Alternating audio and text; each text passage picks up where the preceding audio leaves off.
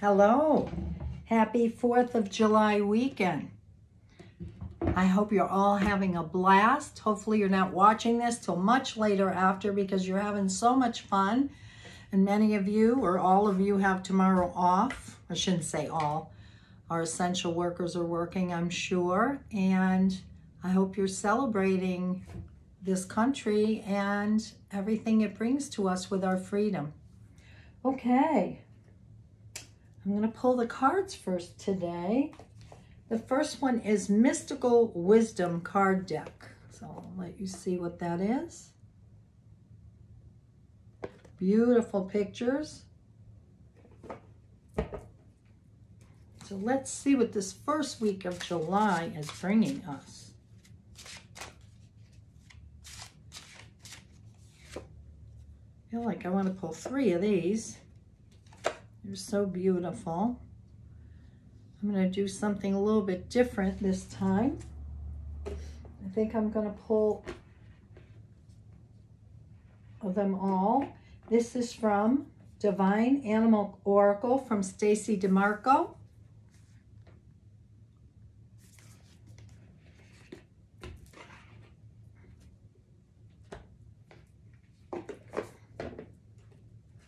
Be patient with me, please. Decided to do it a little bit of a different way. I'm only going to pull 1 card from this deck.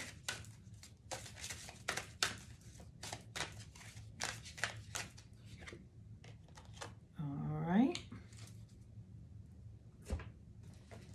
13 Moon Oracle deck, and by Ariel Spilsbury.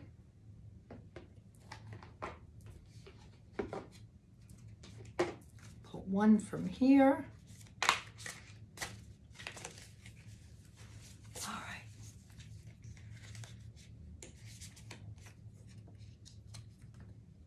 Nice. All right. Sorry, my Virgo has to get a little organized here. Put the rest of the cards in the deck in the box. All right. Then we're doing The Blessed Bee by Lucy Cavendish. Sorry if I'm butchering her name. Got these in England. A few of you people have them out there. My friend Anne, and I know also my friend Kim has them.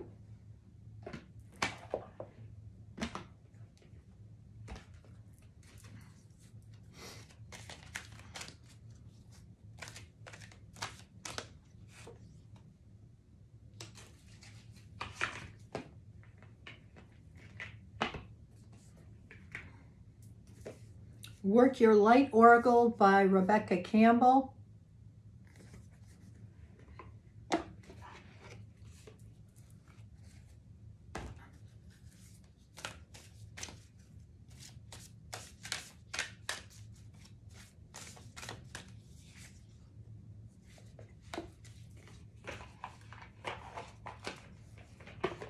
All right. And the last one, Starseed Oracle deck by Rebecca Campbell. All of her decks are amazing as far as I'm concerned.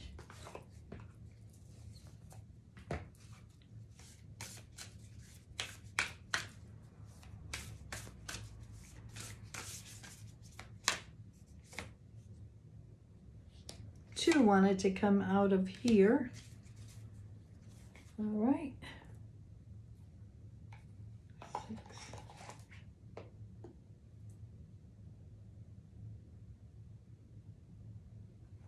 All right, am I missing something? 1, 2, 3, 4, 5, 6. 1, 2, 3, 4, 5, 6. Yep, okay. So just looking at the ones from the Mystical Wisdom deck, beautiful unicorn. And it says on it, invite serendipity. So to me, we're starting the week off fine with a little weekend off, hopefully. And this is the unicorn. And when I look at the unicorn, I always think of mystical, childlike things. So as I'm looking at this card, to me, what this means is that this week, we have to just be present for the magic that's always around us. You know, so many times we just don't get it. We just don't realize that there's magic happening always around us, and all we have to do is wait for the opportunity and notice it and say, thank you, universe, because we want more of that. And this is really like trusting the universe. She's lying on the unicorn and just trusting the unicorn to take her where she wants to go. She's surrendering, total surrender. So that's what that feels like to me. Of course, the book might say something completely different, but that's what it is for me.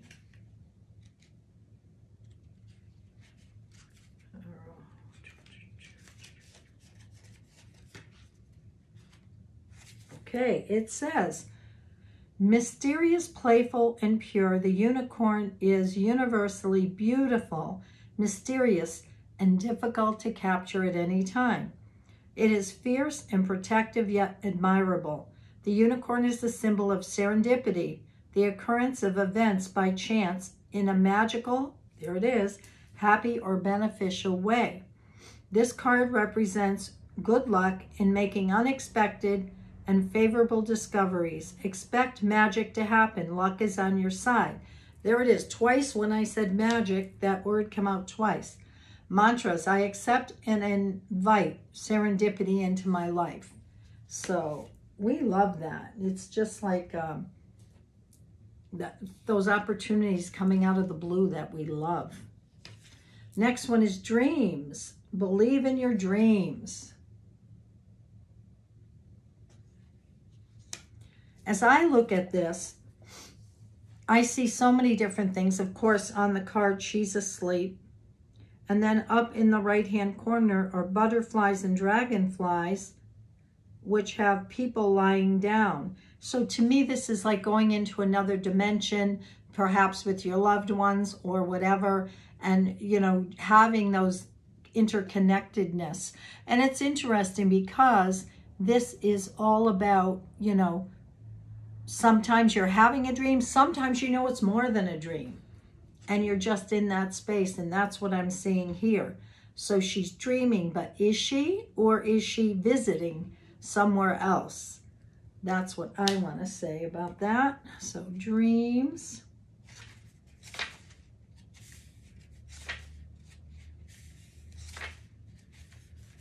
Believe in yourself and reach for the stars.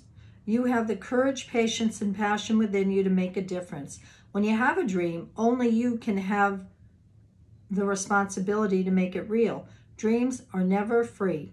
It may take time, energy, and sacrifice to create the reality and live your dreams. It also takes preparation, determination, and effort. Never compromise or surrender your dreams. Believe in yourself. Believe in your dreams. Mantra, I believe in following my dreams. Now that's interesting. I went a whole different way. They were talking about the dreams you want to manifest in your life, and I was talking about dreaming. So interesting. And this is a great example of, you know, we could have 5 of us together, and each one of us may get a different symbolism or may tune into something on the card that's completely different than what everybody else had. Archangel Gabriel, messenger of creativity and hope. Look at the children gathered around Gabriel. So many. And she is just beautiful. So Gabriel's the messenger, and I think she's bringing hope to all these children. They're gathered around her, and she's saying, it's okay, I'm the messenger, and I'm bringing some good messages to you. All right, we'll see what they say. He speaks, oh, it says he, it looks like a female on the card. He speaks to you through your heart and soul. Gabriel, which means God is my strength, guides hopeful parents in fertility and child conceptions, giving them courage and strength. He is the angel of communication and the arts, inspiring and motivating you in your creative pursuits. His presence offers enthusiasm and encouragement in the creative fields. He guides artists, authors, musicians, and dancers to reach their full potential and live their purpose. If you work with children, personally or professionally, you will find Gabriel by your side with loving guidance and support. Mantra, I follow the guidance of my heart. Very nice. Okay.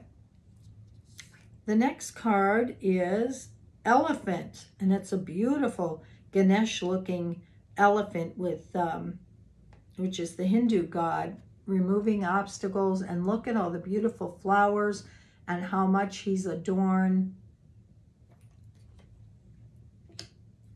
All right, let's see what Elephant has to say.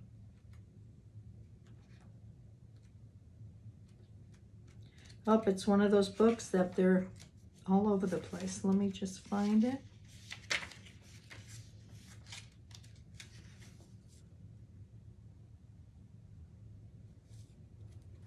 So when I look at this, I mean, I just see, to me, it reminds me of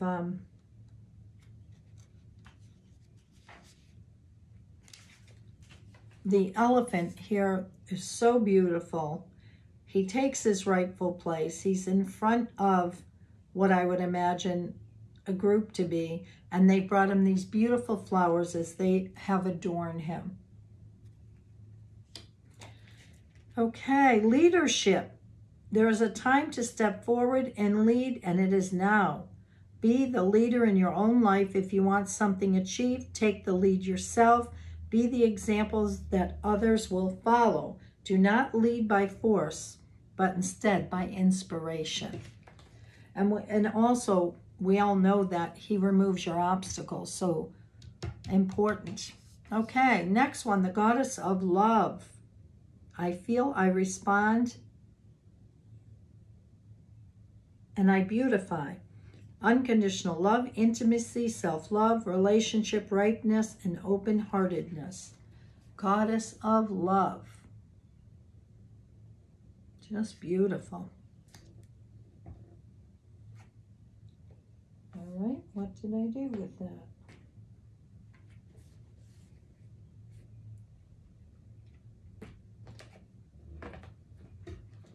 There it is. I'm sitting on it.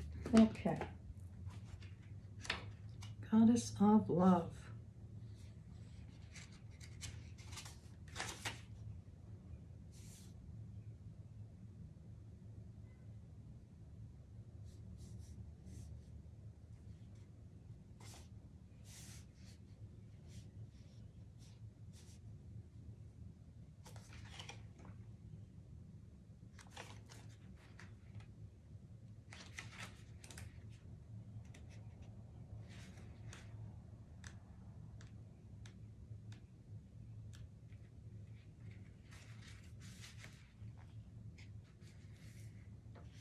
All right, it says, the presence of the goddess of love in your reading asks you to open up to more love in your life by expanding your definition of love. No matter where you are on the continuum of blooming the tight bud of conditional love, congratulate yourself, because receiving this card indicates that you are moving towards unconditional love and how you approach your life and relationships. The archetype counsels you not to wait for the final flowering. Break out the pink champagne and roses to celebrate the beauty of the journey. I think so many times we forget that. We're just focused on the end goal. And here we are. Beautiful journey. Be sensitive to opportunities to transmute the eroding emotions of compassion and competition with self-love by following them to their root in fear of hurt or loss. If you experience anxiety around mirrors, take time to explore the source of the distortion that has you feeling imperfect. Well, isn't that true? And what else I feel with this, you know how sometimes people think that, if they hold on tight to a relationship, then that's love, or jealousy is a sign of love. No, it's the opposite. Because if we trust in the love, we know that's enough, and we don't have to control somebody. And even if we did, It's not going to hold somebody there in a relationship with you. No matter if you tied them down with a rope, they're not going to stay. We have to trust the process of giving them freedom and moving on with that. So it says, the goddess of love is requesting your unique responses to sensate beauty. Go deeper, be vulnerable, share open-heartedly with loved ones. Receiving this card invites you to create more intimacy in your life by being more present in relationships without expectations. Being in full presence turns up the volume on love and gives intimacy room to thrive. Is there something or someone in your life that is ripe for your expression of unconditional love? Contemplate what or whom might be and act on it. So it's about the sensory, right? We want to feel it, we want to touch it, we want to taste it, all of it. But, you know, to me, there's no difference with the kinds of, you know, people want to separate love. Well, love with my beloved, or love with my mom, or love with a child. The pure essence of love is the same. You find yourself being loving with an elder, or loving with a child, or loving that just comes from the heart. It's not like, oh, how I have to separate everything. It is just the energy that comes from love when it's pure. It's no different. Okay, now we're moving on to Blessed Be, a blessing for a fresh start. Who couldn't use a fresh start? Isn't that beautiful?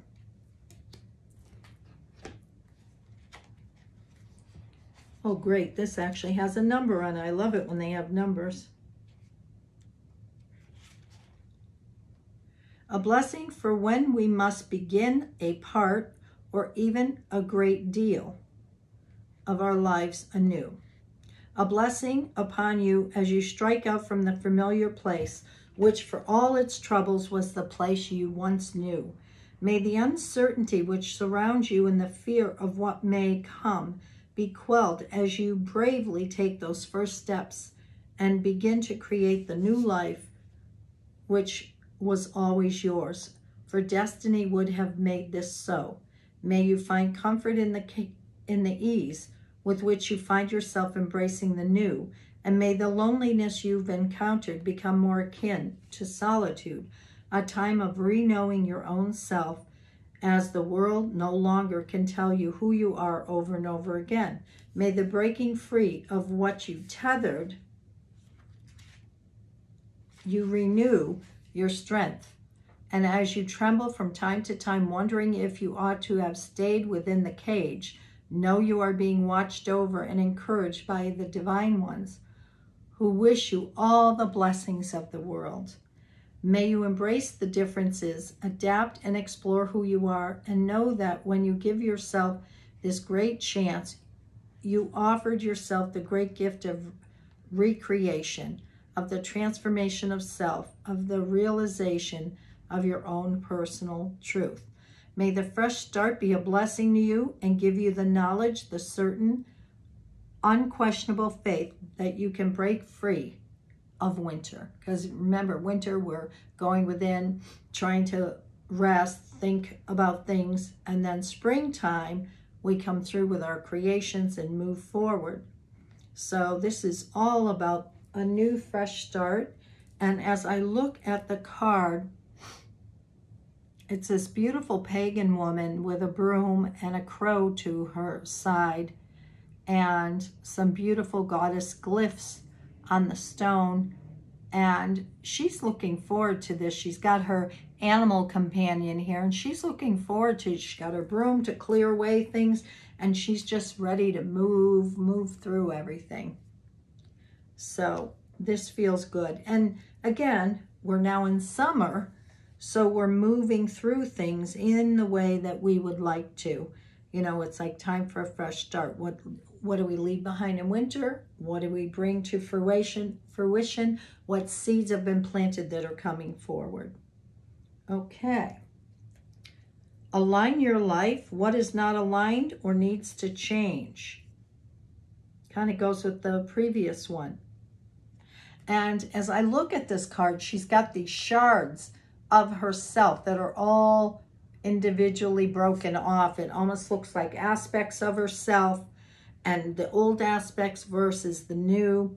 And so she's trying to see, you know, how can I bless this part of my life, let it go, and bring in a new undiscovered part. So it kind of goes with the last card.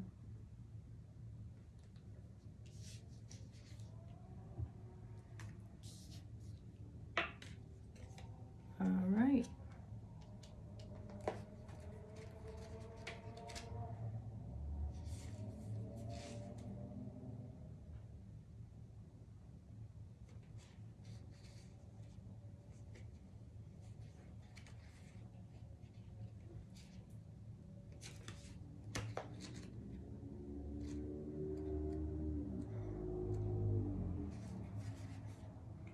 What in your life is no longer in alignment with who you truly are?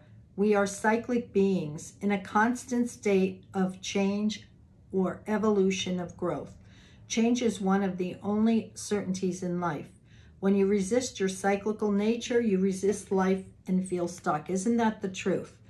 We're always going to be growing. Either we're fighting it or we're going with it.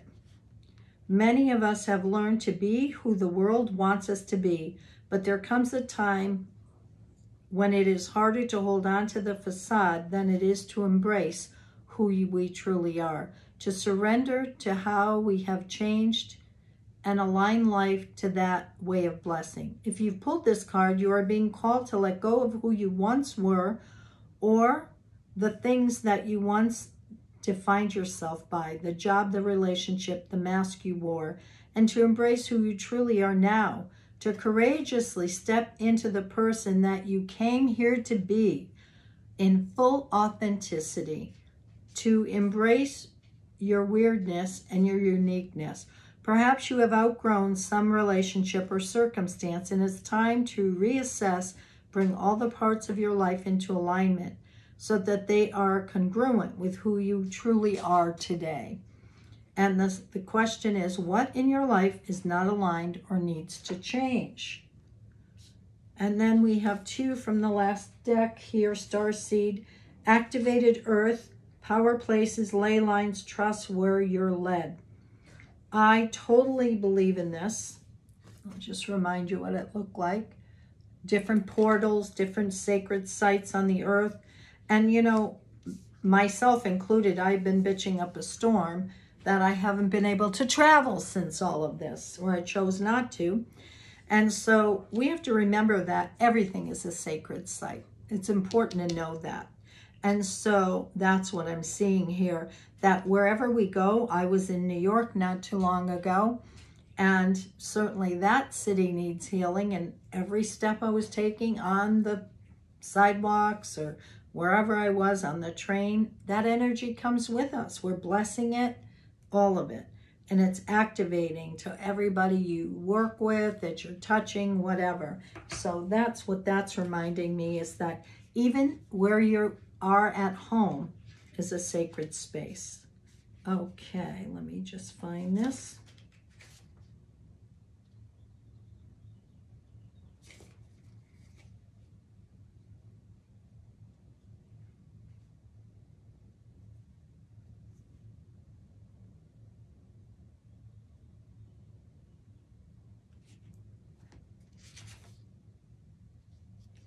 Okay.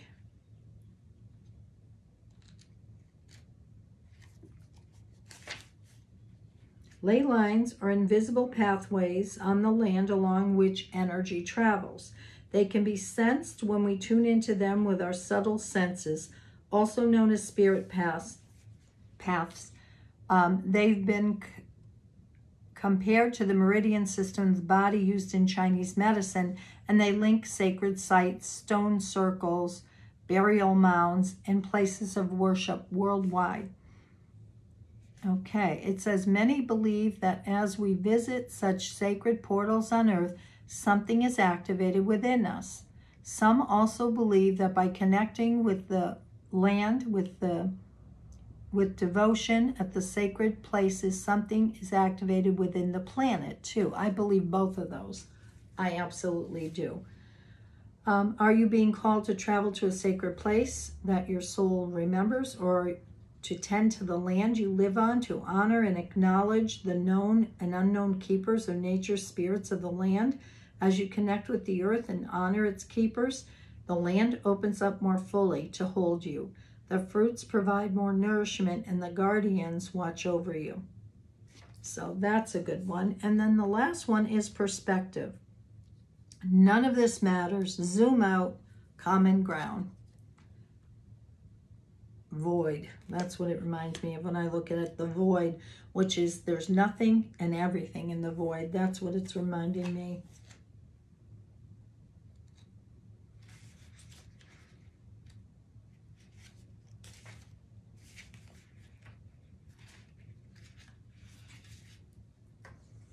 Take a step back and look at the bigger picture of your life. Step away from the blinking vision and reactive frame of mind of me against them. Change your perspective, shift your point of view, and zoom out, out, out. We are but a speck of dust in the universe, yet we think everything revolves around us. Isn't that the truth?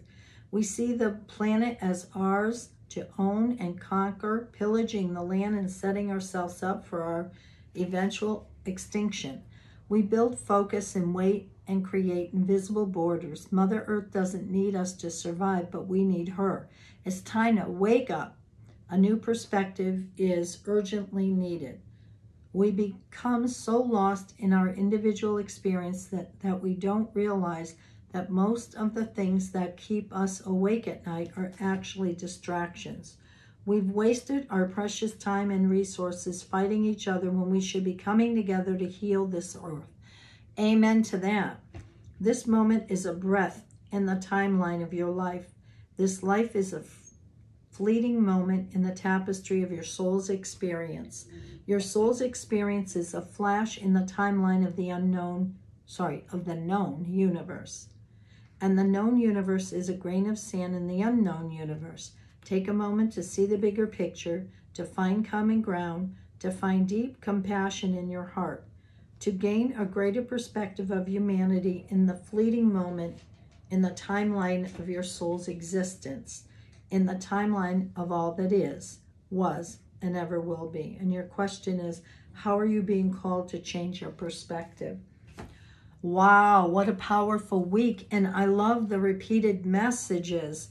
You know, we're to look at our dreams, we're to have serendipity, we're to have hope with Archangel Gabriel, and lead our own life, not anybody else's, but lead our own through the eyes of love and through the heartfeltness of love, which will give us the fresh start. And we're going to align our life with where we want to be now or shortly in the future. And as we do this, we're activating ourself and the Earth Mother, and we have to accept responsibility for all that we've done to add to this mess on this planet and to look at a higher perspective that things can actually heal. So it sounds like a powerful week. And I know we have tomorrow off, and so it's going to be a shorter week, but it sounds like a powerful one. So get back to your goals and dreams. Look at what you want, what you've outgrown, what you've changed your mind on, and where you're going now. Lots of love to you. Bye-bye.